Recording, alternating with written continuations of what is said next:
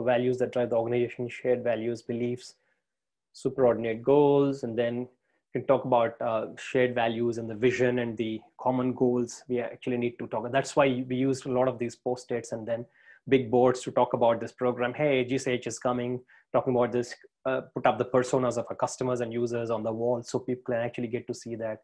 And some in the last organization I was working in, they actually put up the agile ways of working, Scrum, people working in Scrum teams and all that. They actually put it up on the board, big, huge photos and posters so that people can connect to it, because it's a huge shift of thinking and working.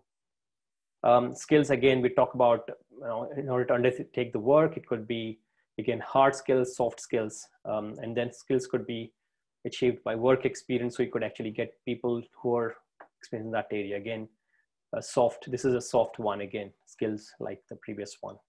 Strategy is, again, a way of doing things, an approach for implement defined strategy, both internal, external. So you could have internal facing strategy as well as market facing strategies and approaches.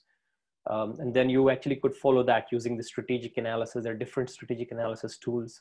One of the things that we had a look at yesterday was the mission, objectives, strategies, and tactics.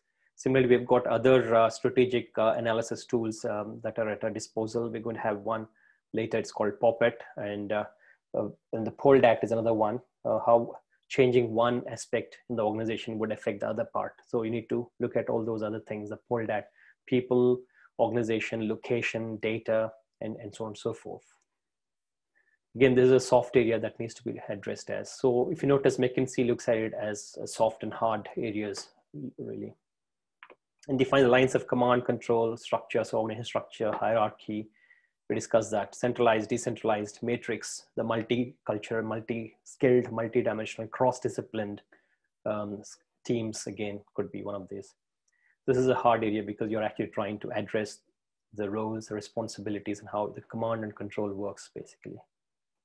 And you talk about system, you have got tactical, operational, you've got different types of systems, applications, processes, all of that. We discussed that at length anyway. So you're talking about the infrastructure, moving them from one aspect to another, from on-premise to cloud, the cloud transformation, digital transformation, all of those could be part of that.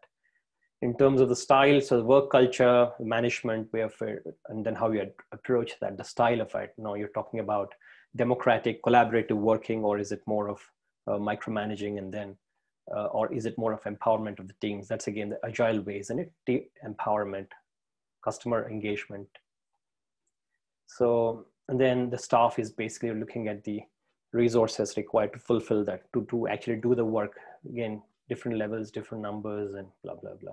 So you can, as we discussed yesterday, you could retrain the people, you could actually upskill and reskill some of the people existing who've got that, that aptitude, or you can actually get somebody from the team, a lateral recruitment, lateral hiring as what we call. And then the job rotation, somebody who has been working as a developer could be given additional role of a BA or a tester, or similarly, a tester could actually get into a role of a BA because they've got a similar approach and things like that. So you can try and do that. Again, this is the